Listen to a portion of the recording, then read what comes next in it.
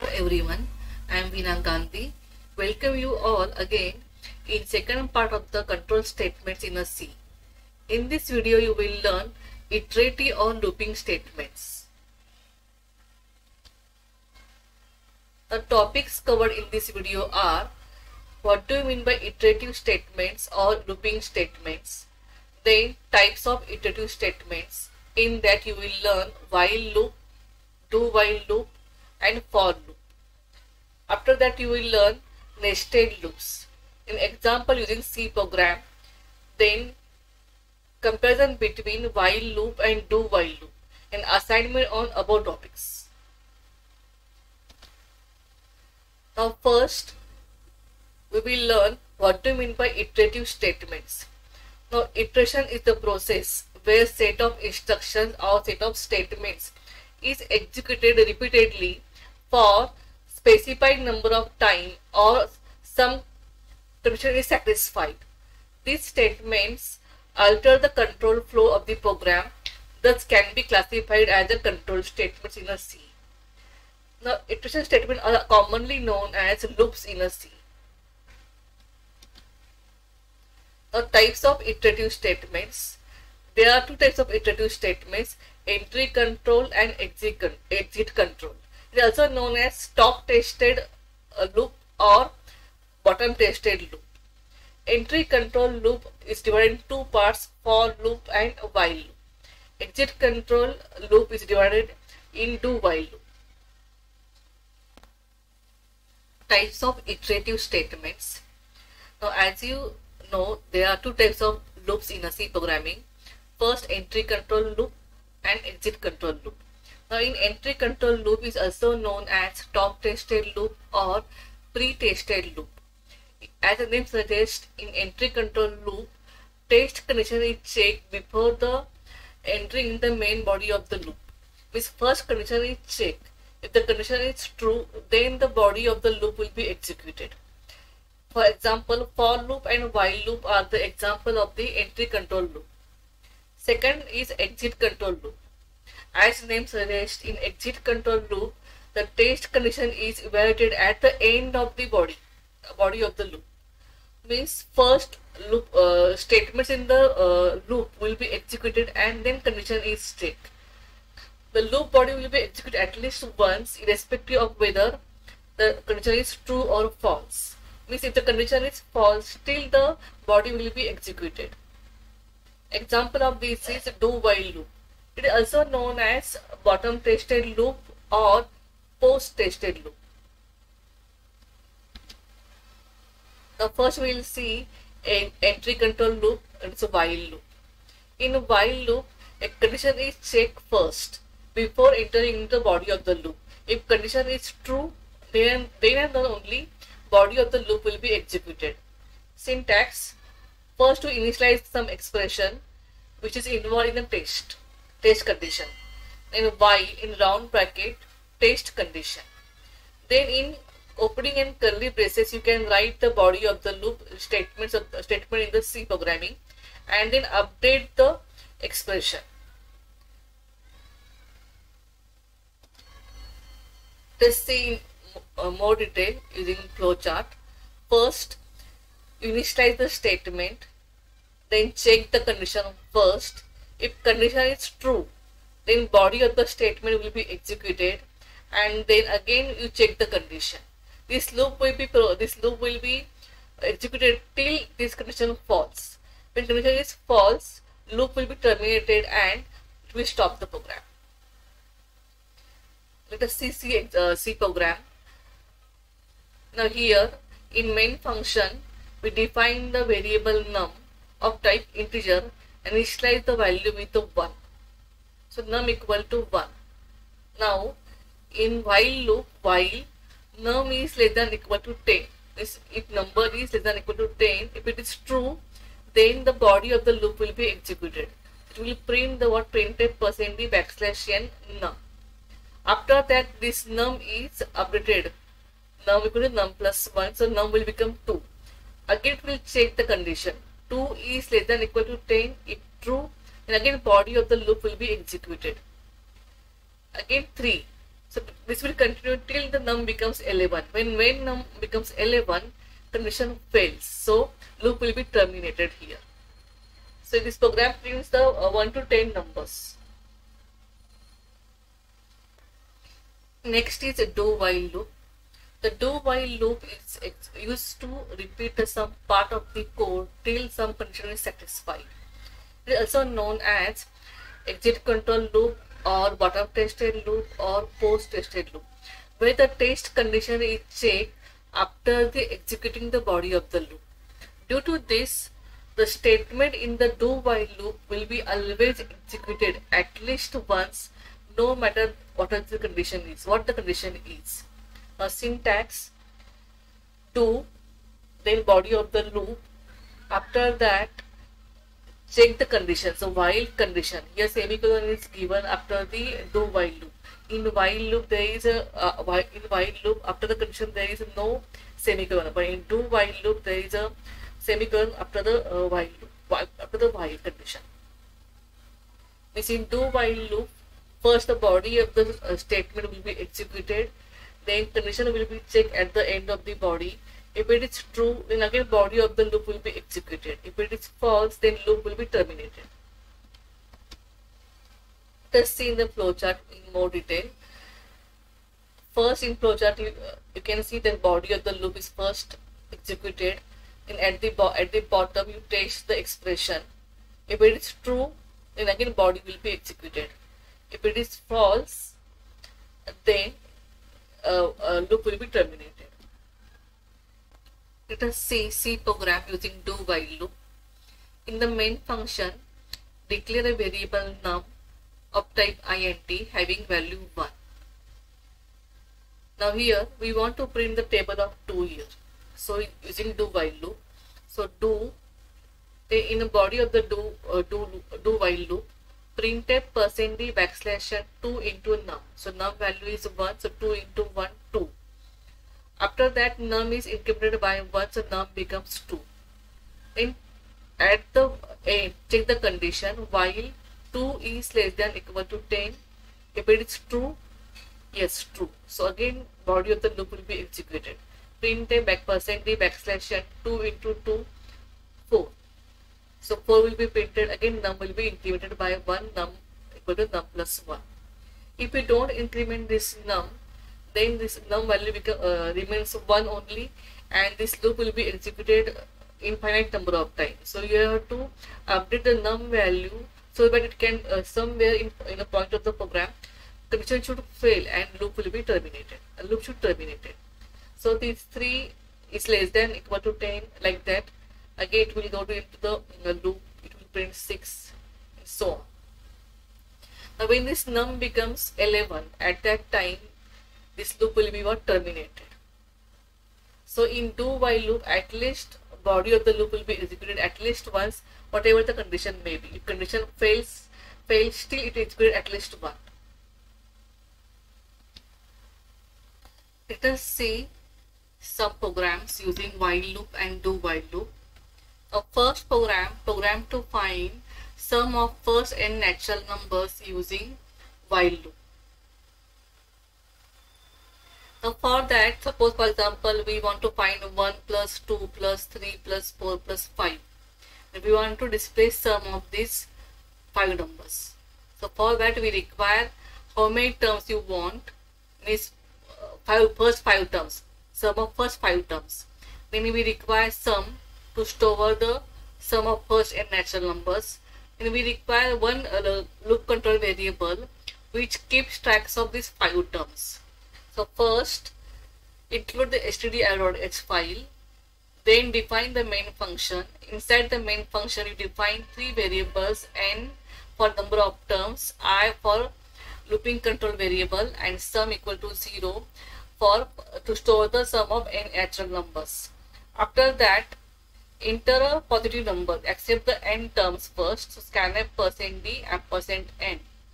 Now we want to add first 5 numbers, suppose first 5 terms. So I will be start from the 1. So initialize the loop control variable to 1. Now check the condition while I is less than equal to n. So we want first 5 terms, so n, so I will go from 1 to n. So I is less than equal to n. Now add that I into some variable. So here I have used the shorthand assignment operator, sum plus equal to I. Meaning of this is sum equal to sum plus I. Then update the expression, so increment the loop control variable I, so I plus plus. Again check the condition here. Now I becomes 2 here, so 2 less than equal to n. If it is true, again I will be added into sum. So this loop will be continued till I value becomes n. After that you print the sum of first %d numbers equal to %d. First %d will replace by the value of n, and second %d will be replaced by the value of sum, and return 0. Now run this program. Suppose we want to enter first 5 terms. So sum of first 5 numbers is 50. So 5 plus 4 plus 3 plus 2 plus 1 equal to 50. Let us see another program to find sum of digits using do while loop. Now in last videos I have already explained the algorithm and flowchart for this problem. Now what is the logic for this to find sum of digit is divide the number by 10. Now whatever the remainder is there, add that remainder in a sum. Again divide the quotient by 10. Whatever the remainder is remaining, again add that remainder into what sum. This process will continue till that number becomes 0. The same logic we will write in a C code. First include stdio.h for printf and scanf function are defined in this file, so we include the header file. Then define the function main. In main function we define the variables number, remainder and sum equal to 0. Then in printf you write please enter any number. Then read that number using scanf function, scanf %d and %number. Now we will write do while loop to divide and add the sum into remainder, add the remainder into sum. So do first remainder equal to number mod 10. Whatever remainder is remaining, we store in a remainder variable. Then add that remainder into sum. So sum equal to sum plus remainder. Again divide that number by 10. So whatever the quotient is there, again store that quotient into number variable. And then check the condition while number is greater than 0. This process will repeat it till number becomes 0. After that printf \n sum of digit of a given number equal to %d and sum. I have already run the program. Please enter any number. So number is 45 and the sum of digit of given number is 9. Now let us run again program.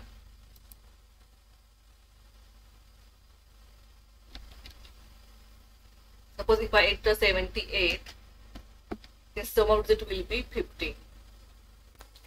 Till now we have seen while loop and do while loop.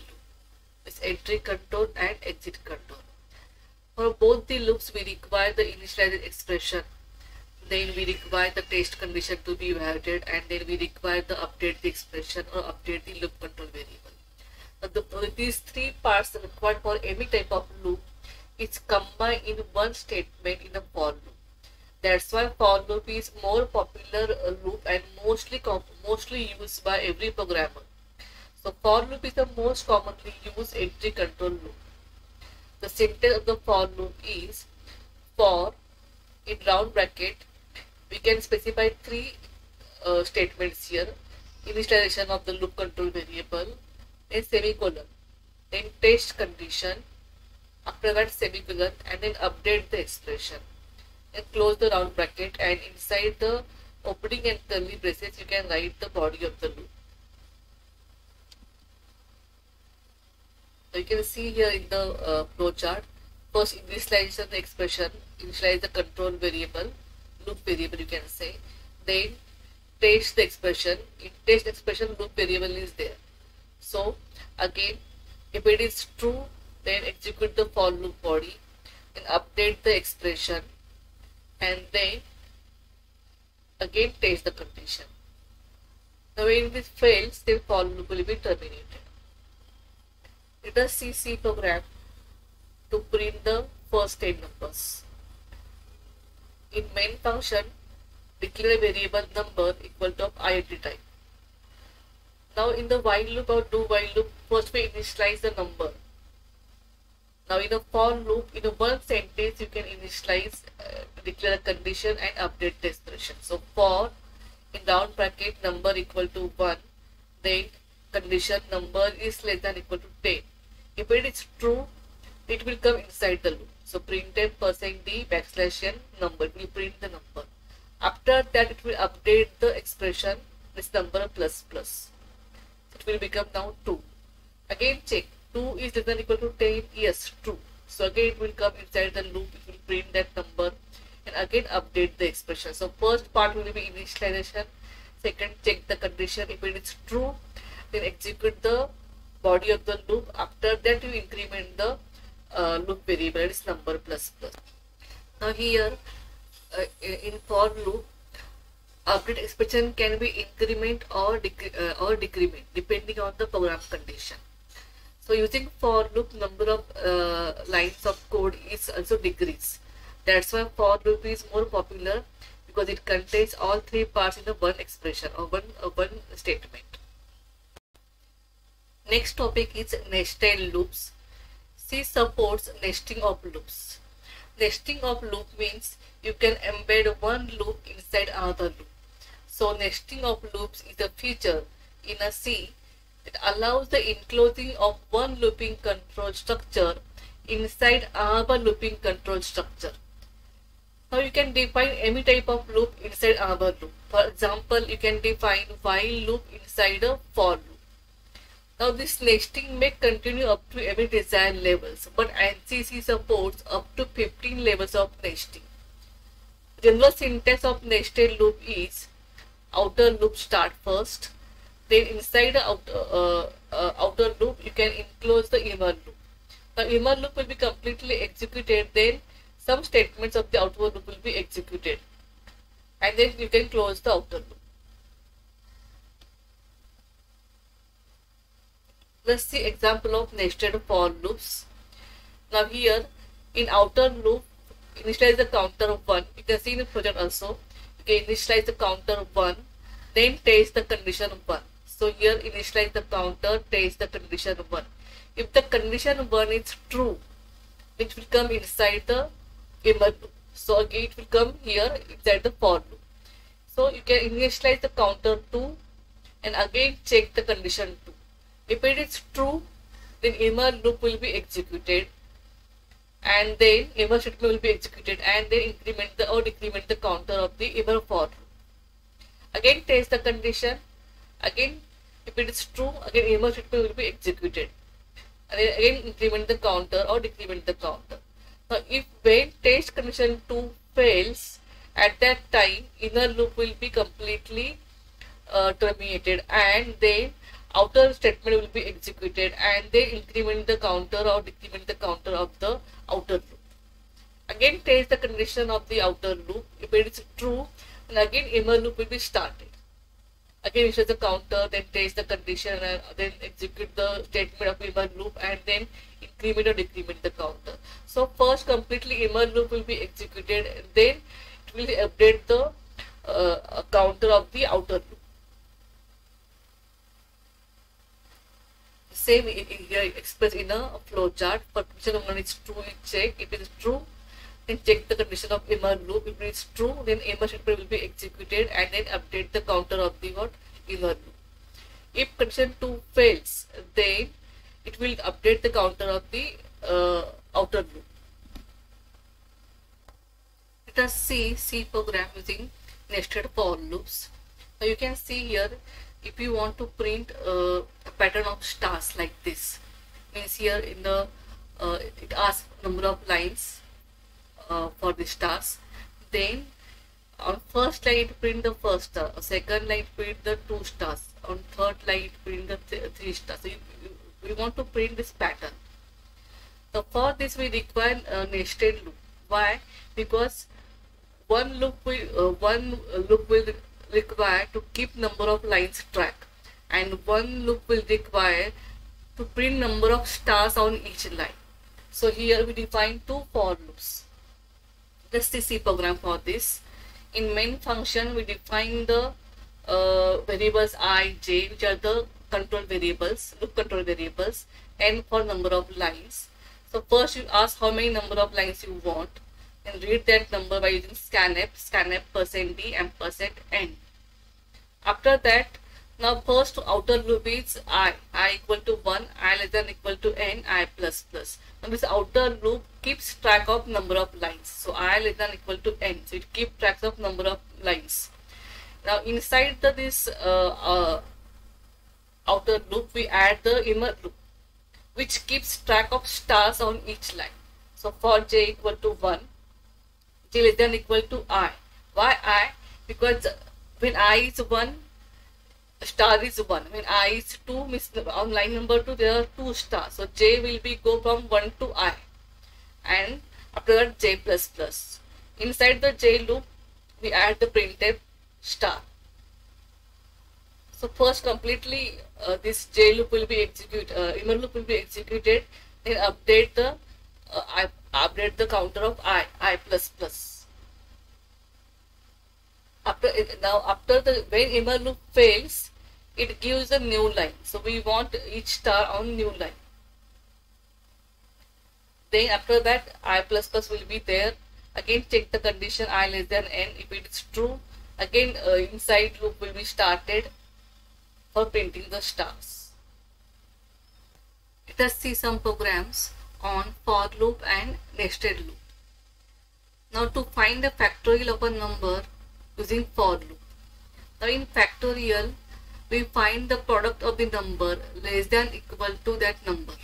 Suppose if we want to find 5 factorial, so in factorial 5 into 4 into 3 into 2 into 1 means in factorial we multiply all the numbers less than equal to that given number. Let us see C program. First include the header file #include stdio.h. In the main function define the variables I, fact and number. The number is which we want to find factorial. The fact stores the product of that number below it, and I will go from 1 to that numbers, means 1, 2, 3, 4 up to that number. So first printf enter a number, then scanf %d and %number. So read that number. Now in for loop, first initialize the loop control variable I equal to what? Number. If we want to go, suppose number is 5, so 5, 4, 3, 2, 1. So I initialize with the 5. Add 1 equal to 1, because I will go from 5 to 1. 5, 4, 3, 2, 1 like that. Inside the loop, you multiply fact equal to fact into I. We want to find product, so fact equal to fact into I. Now here is only one statement, so you can avoid this opening and curly braces, but it's good practice to write the opening and closing bracket. After that, you can decrement the I by 1, so I equal to I minus minus. So this loop will be continued till I becomes the what? 1. After that you print factorial of %d is %d. First %d will replace by number and second %d replaced by fact. Then return 0. Now I have already run the program. Enter number 3. Factorial of number is then 6. Again run the program.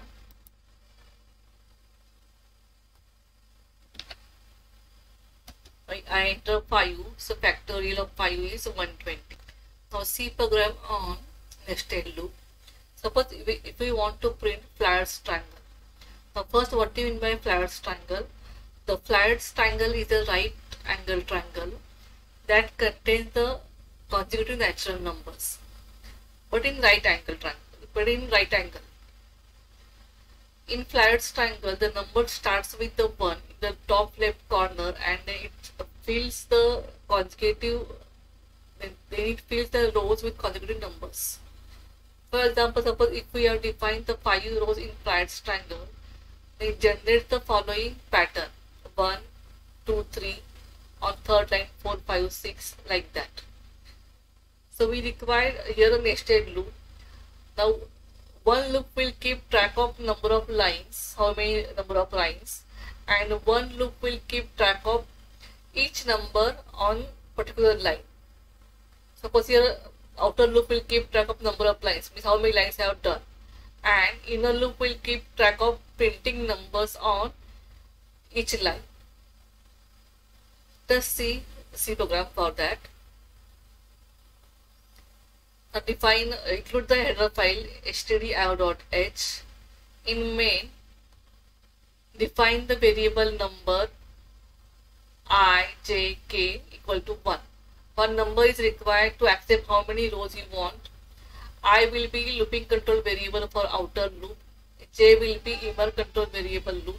And k will be generate the number 1, 2, 3 in consecutive manner. Now first print enter number to define the rows in flat triangle and read that number, so scanf %d ampersand num. Now in outer loop we want to keep track of number of rows. So for I equal to 1, I less than equal to num I plus plus.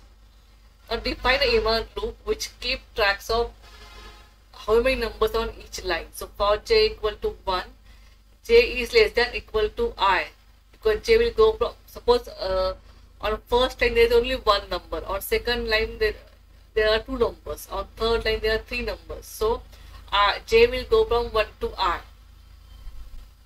Printed %d %2d k plus plus. So here k will be 1, 2, 3, it will consecutively increase the number. After inner loop will be completed, then give the new line for each new row in flat triangle. So this loop will be continue till I becomes the word 5. So I have already run the program here. Enter number to define the rows in a flat triangle. So I entered here 3. It generates the pattern like this. Now again run the program. If I define 5, generates the pattern like this. I hope you must understood the looping concept. Let us see difference between while loop and do while loop. Now first we will discuss the syntax of while and do while loop. General form of while loop is while condition. Inside the opening and closing bracket we add the statements. In do while loop it starts with do, in opening and closing body. After that we add the condition while and condition and give semicolon after that. In while loop there is no semicolon, in do while loop there is semicolon. In while loop controlling condition appears at the start of the loop. In do while loop controlling condition appears at the end of the loop. Now iteration do not occur if the condition at the starting appears to be false. In do while loop, the iteration at least occur once, even if the condition is false at the first iteration. The main feature of the while loop is it is an entry control loop or top tested loop. The main feature of the do while loop is what? It is exit control loop or bottom tested loop. Now assignment on these topics. What are the types of iterative statements? Explain the while loop with example. Write a short note on do while loop with example. Discuss the for loop with example. Then differentiate between while loop and do while loop. What is the nested loops? Now I hope you must understood the looping control structures. If you like this video, please share and subscribe the college YouTube channel. Thank you for watching.